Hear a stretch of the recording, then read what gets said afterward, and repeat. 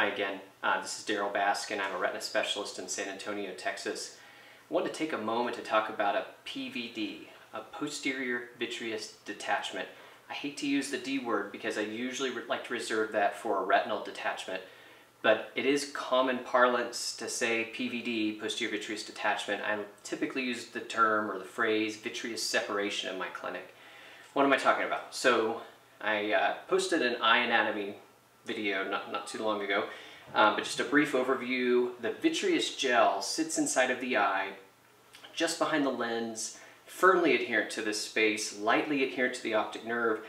Think of it as a jello-filled water balloon. Sorry if I'm not holding this up high enough. And it deflates slowly over time. That sort of collapses on itself, and if it can happen as early as, I've seen it as early as in the 20s, as late as the 80s or 90s, the average person gets a vitreous separation or a PVD sometime in their 50s or 60s. If you're more nearsighted, you're going to have it happen earlier in life. If you have trauma, you may have it happen earlier in life. Basketball players get poked in the eye, their vitreous gel is more likely to collapse at an earlier age. Other risk factors include bleeding in the eye or inflammatory disease. If you've had eye surgery like cataract surgery, if you have no lens in your eye, there's a lot of reasons to get a PVD. But for most people, it's just one of those things that comes with life, and you are more likely to get it again if you just had cataract surgery. I think of the cataract surgery as sort of being the straw that breaks the camel's back. Like it was about to happen maybe in a couple of years because the cataract surgery happened, maybe it's now happening a couple years earlier.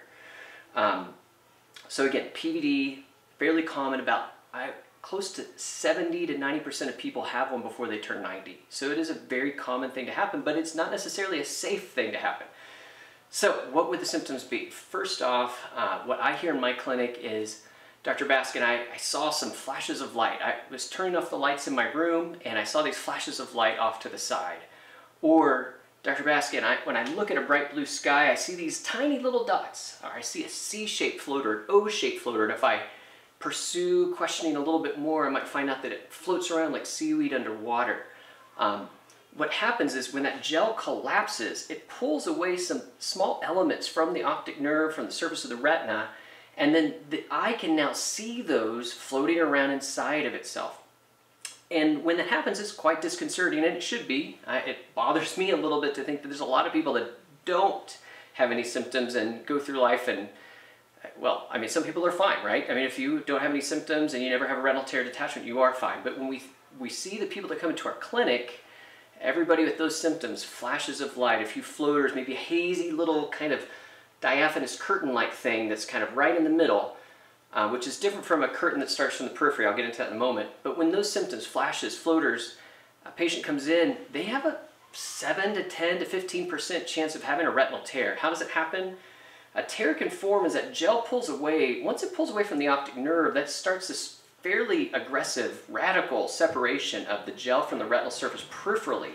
And when it pulls away, it can tear the retina. It's like picture some tissue paper right here, and then sometimes that gel is adherent like maybe scotch tape on that tissue. As you pull that scotch tape off, it's just going to tear the tissue.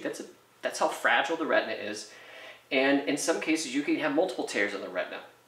When those tears occur, there may be some additional floaters, maybe some blood, some red blood cells that float around. You may see this shower of blood. Your eye may fill up with blood.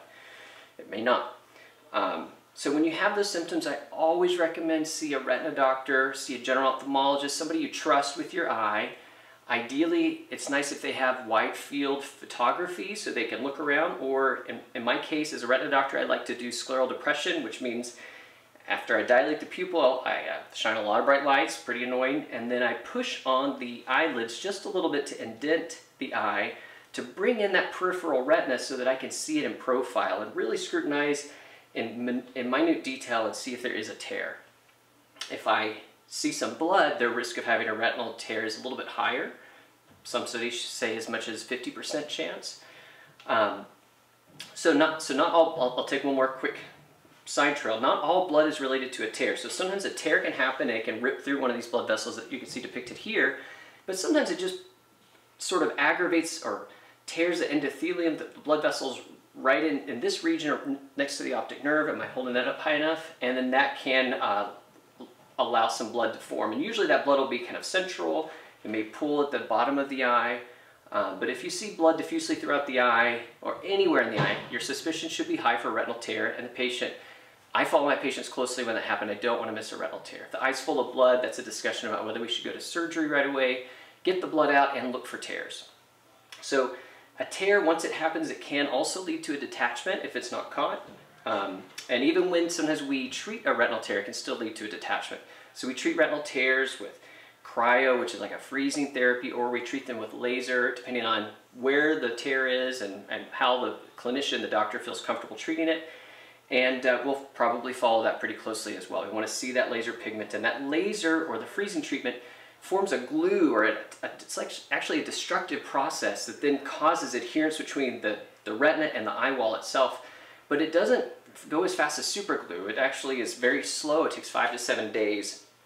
So we like to follow closely, make sure our detachment doesn't form. About 5% of the time after freezing treatment or laser, 5% of the time a detachment can still happen. So if you see a shadow, this is a little bit different than what I said earlier, a curtain or shadow that's maybe opaque, maybe a little bit diaphanous, but it starts from the bottom or the top or the sides, any peripheral direction, and then slowly kind of marches in. It does not go away with blinking. That would be very concerning for a retinal detachment. So those are some basics about floaters and why you should see an eye doctor to get that checked out. And just because your friends already have floaters doesn't mean you should ignore yours. Sudden onset of floaters at any stage of life should get checked out. There's other causes of floaters that we're not going into, inflammatory causes, but for now, just know floaters should equal a visit with your eye doctor.